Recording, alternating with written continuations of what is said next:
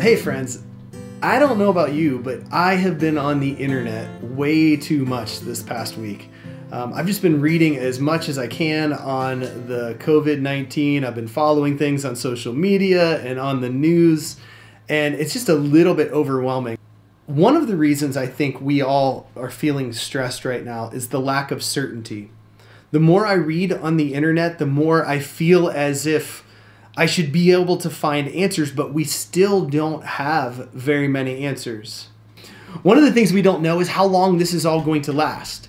Is this coronavirus situation going to last for weeks or months? Is it going to drag on into the summer? A second thing we don't know is how severe it's going to be. Are many people going to contract the disease? Are many deaths going to be caused? We just don't know.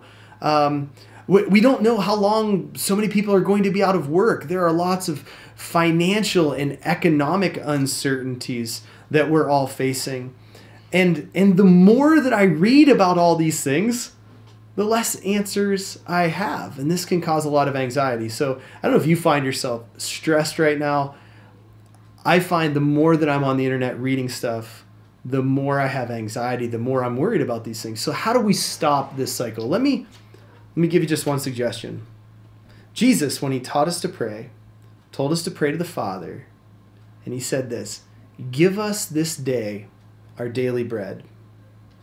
Give me, Lord God, give me what I need for today. Provide for my immediate need. Can we trust God for today? What I want is more than just today. I want God to meet all of my needs indefinitely. I want God to give me not just my daily bread, but enough bread stockpiled for months and years to come. I would pray for unending supplies of food and toilet paper, right? This is why we hoard things, because we don't trust for what we need today. But Jesus knows that what we really need is to worry about what's in front of us, to do what we need today, to trust in God to provide for today. How about this? Go for a walk. Take your family, go for a walk. This week, there's been a grace. It's been nicer this week in Minnesota, although it's gotten cold again. Every day early this week, we would just go out, just go for a walk for an hour, just spend some time outside. Maybe play a game tonight with your kids. Do simple things. Take your mind off of what all these things that we don't know and trust in God. And here's what I know. I don't know what's coming tomorrow. I don't know how this is all going to end.